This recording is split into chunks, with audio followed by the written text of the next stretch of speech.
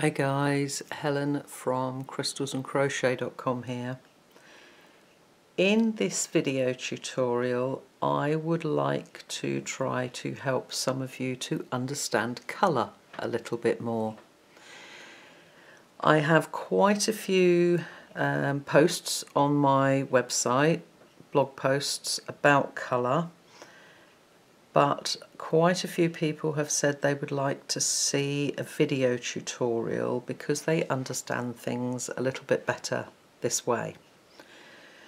So what I'm going to do is explain the basic principles of colour and how to put colours together. Okay, so the colour swatches that I'm using are all Stylecraft Special double knit, which has a really great range of colours. Okay, these are my little sort of test squares, but mostly when I'm choosing colours I use these little embroidery thread cards that I've just wrapped yarn around.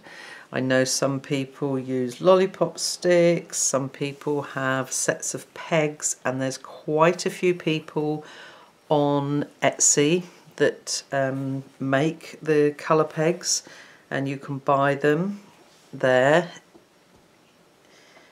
But let us start at the very beginning. Okay, I'm going to zoom in a weeny bit. There we go. Okay, so we have three primary colours: yellow, red and blue. Okay, if you take yourself right back to primary school when you first picked up water-based paints and you started to paint and mix colours, this may sort of bring back, if you like, a little lesson to you. So three primary colours: yellow, blue and red. These three colours are the foundation for every colour there is. Okay, the only thing that will make any difference to these colours is if you add black or white. Black will make the colour darker, white will make the colour lighter. Okay, so if you add white to yellow, it becomes a paler yellow. If you add black to blue, it becomes a darker blue.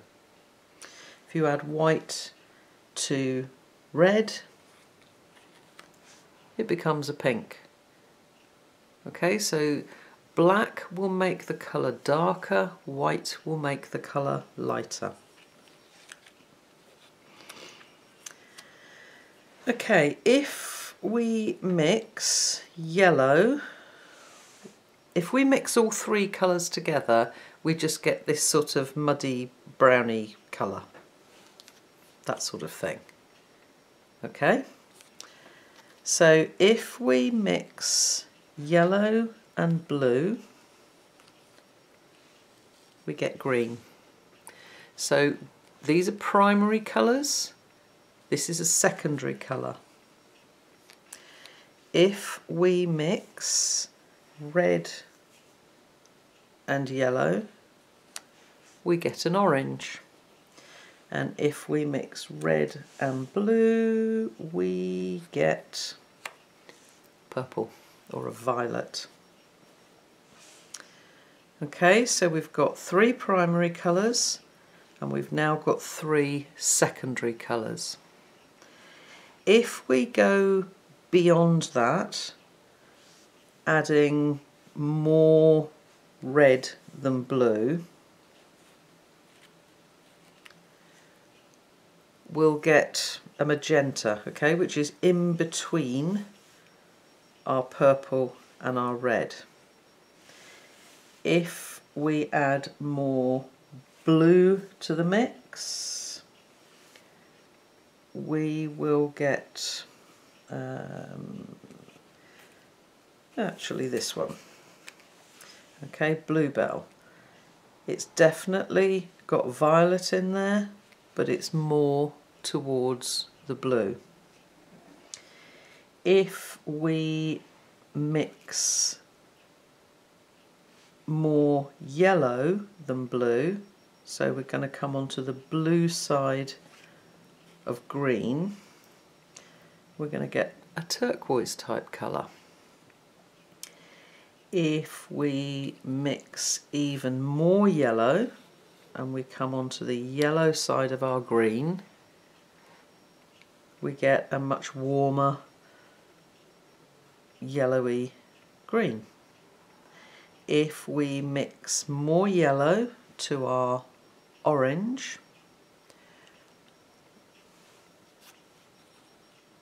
we're going to get a colour like saffron. Okay, so remember, here are our three primaries. Then we have our secondary colours here, and then we get what's known as a tertiary colour. So it's adding more of one primary. Let's just put these all together in a line.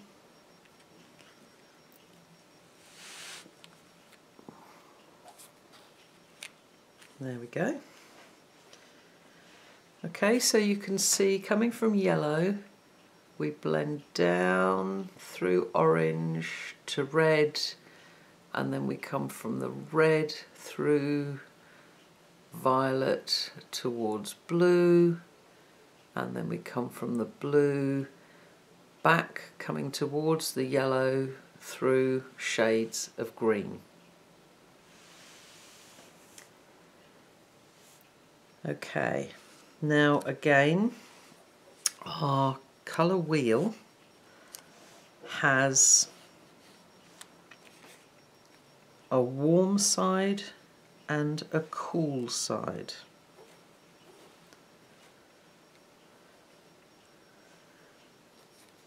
And you can see there, if we go from orange towards red, we've got a much deeper, more red orange.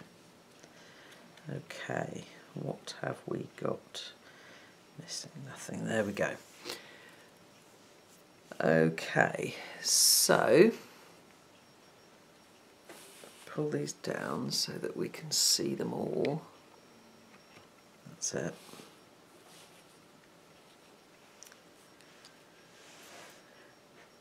Okay, so a warm colour is predominantly going to have more yellow and red in it, and a cooler colour is going to have more blue in it. Okay, so from this green round through to here are cooler colours, and from this green round and through here are warmer colours. The primaries are actually almost neutral in that they don't predominantly have anything other than their own colour. So yellow is yellow, but as soon as you start to mix a tiny little bit of blue, it will start to turn green. If you add a tiny bit of red, it will start to turn orange. I know some people really struggle with colour, but if you start simple, it becomes much, much easier to learn. Okay, so let's just look at some neutrals for a minute. Let me pull these out the way and we'll have a look at some neutrals. There's my white there. Black coming down through shades of grey to white. Like when you go into a paint store and you see the cards that they have with the various different shades of a colour. And it will normally go from the darkest to the lightest, and that's exactly what I've done here. Okay, so when we talk about the depth of a colour, that is how light or dark it is. When we talk about tone, we are talking about the combination of colours. Okay, so these are cool neutrals. They don't have any yellow in them.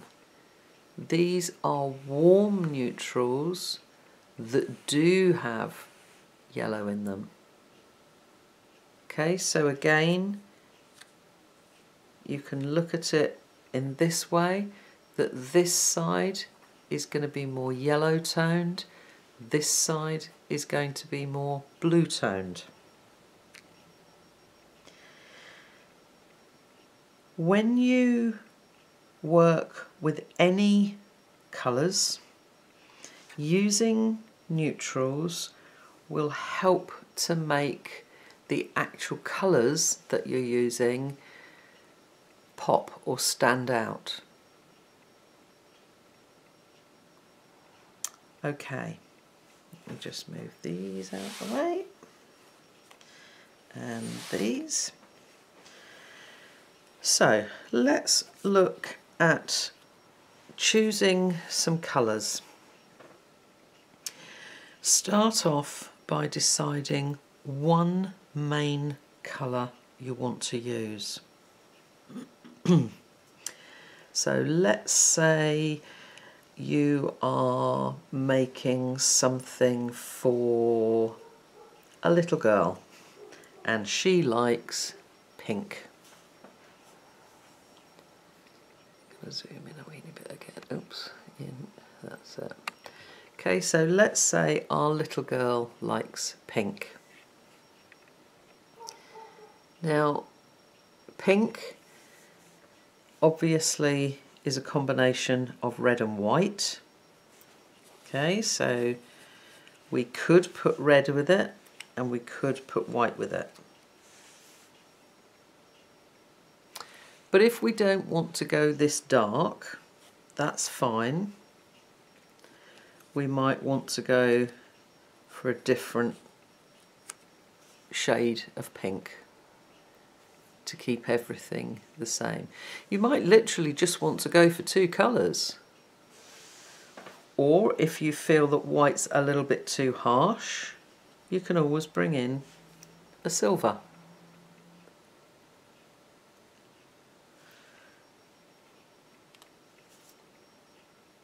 Remember the colour wheel where you've got yellow, red and blue with those other colours in between? If we look at, let me zoom out again, so, oops, sorry, wrong way. Okay, we've got yellow, red and blue, we've got green in between there, we've got violet in here, and then we've got orange in here. Okay, so a pink is basically a red. If we want a colour to harmonise, okay, so to blend and to give more flow, then we just come one step around either way. Okay, so we could either bring in a soft, slightly orangey pink, or we could bring in a soft, slightly violet pink. Okay, so we've just come slightly round to violet or slightly round to orange. This gives our colours harmony and blend.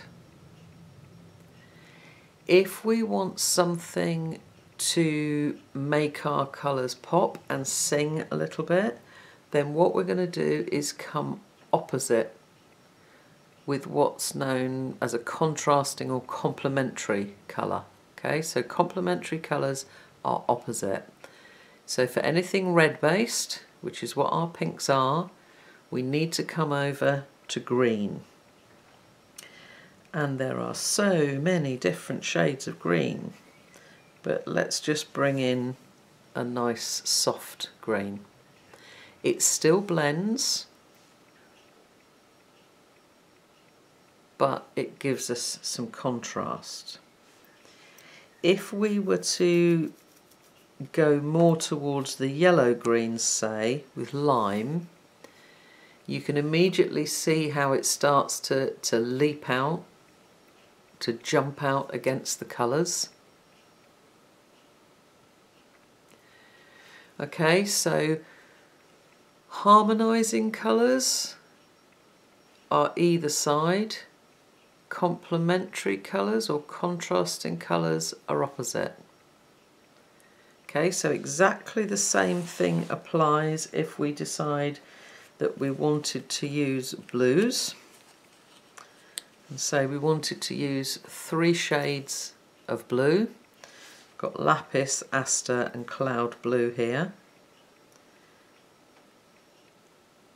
And I want then to use a harmonising colour.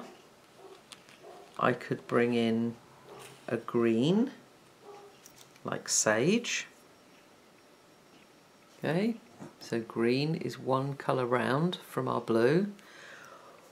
Or I could bring in something like lavender. Okay, here's our blue, violet is one colour round. If I want to make it pop, I'm going to go opposite and bring in an orange, so maybe even copper. Or apricot, they're both oranges.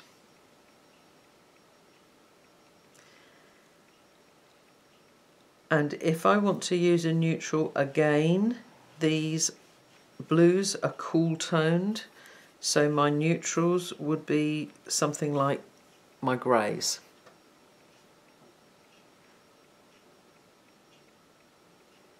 Okay, it's just about deciding how you want your colours to look.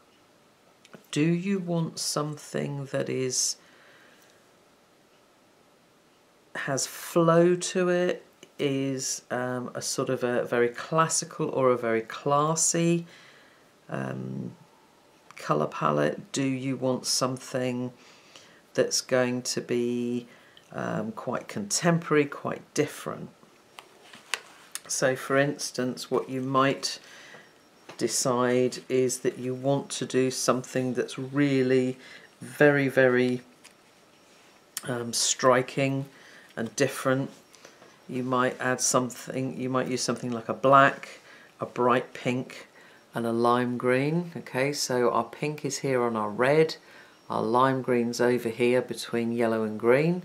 So we've used a complementary, contrasting colours here, and then our neutral is black. So that will give a lot of contrast and pop to the colour. The next thing to look at is the amount of the colours that you would put together. So say you were going to make a blanket just using these 3 colours. You would then need to decide, are you going to use them in equal amounts? Are you predominantly going to have a black blanket with pops of pink and lime? Or would you have a lime blanket with little bits of pink and black? That part of things is completely up to you. Okay, the last thing that I want to look at is what I call the value of colour. Now, the value of colour is not only the tone, it's the depth, it's how light or dark a colour is. And when you are putting colours together, if, for instance, you're doing a baby blanket, you might just want to use some pastel, not that one, that one, some pastel colours, maybe with cream, just really, really soft. But if you look at these, there's not a great deal of difference in the colours. Yes, we've got a little bit more blue here, we've got a little bit more yellow here, but they're all very light. And if you want your projects to have impact, then there needs to be a difference between light and dark colours. If you have something that's all pretty much the same depth of colour, it's not really going to have a great deal of impact. Even though the colours might look quite different, in that you've got more pinky colours, more orangey, more yellowy, more greeny, more blue, more purple. There's nothing really to break it up other than the colour. So if we start to break these colours up and we decide that Bluebell and Aster, okay, this is a slightly more violet blue, but they're almost the same level of lightness, darkness. So let's take away the Bluebell and bring in Lapis, which is a darker colour.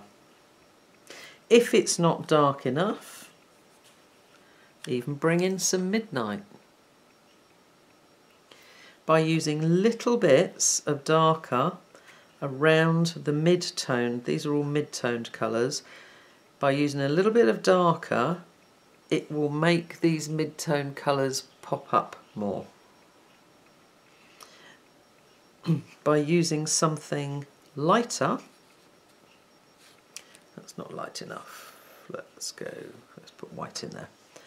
By using something lighter, again, we make it pop. And again, if we take out the saffron and bring in lemon, again it's lighter, and you can see immediately how this jumps out more by having lighter and darker colours mixed together.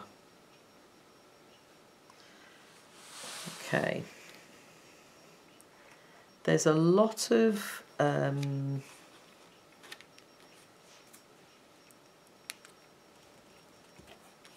sorry, I'm just trying to. There's a lot of people who will tend to always stick with the same colours.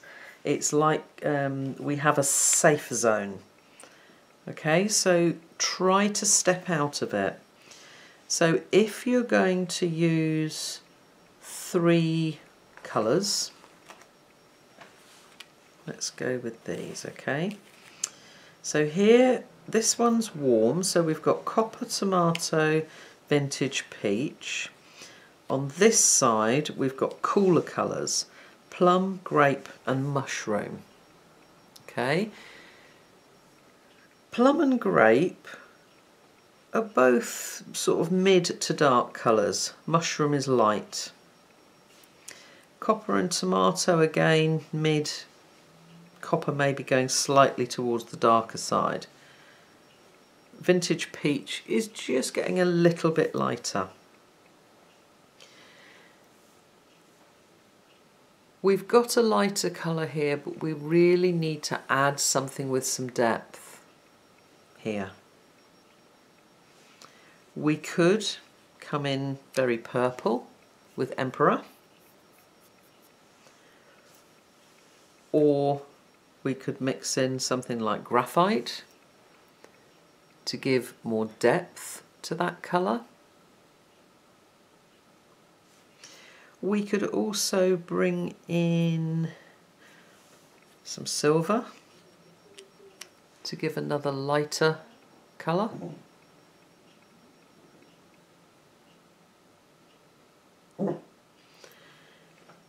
For the warmer colours, we can bring in cream or maybe parchment to give us some lighter colours. We could even bring in soft peach, which again follows the flow of these colours. And then to bring in something darker, we would want something maybe like a dark brown. Okay, let's just move those out of the way a little bit. So remember, you've got your three primary colours, your colour wheel. Then you're going to look at, do you want your colours to harmonise? Do you want them to contrast? Look at the tone, how yellow or blue your colours are, how warm or cool.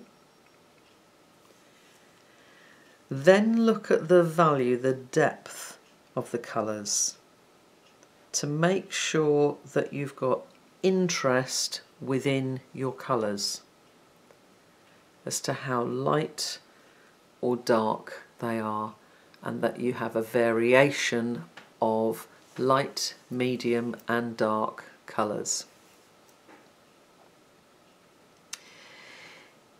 If you are going to use a variegated yarn, which is great for knitting, but with crochet doesn't always work that well unless you're doing lots and lots of plain stitches, because if the colour of the yarn is too busy, it will take away from the texture of the stitches. Okay, but if the stitches are plain, you can get busy with your yarn.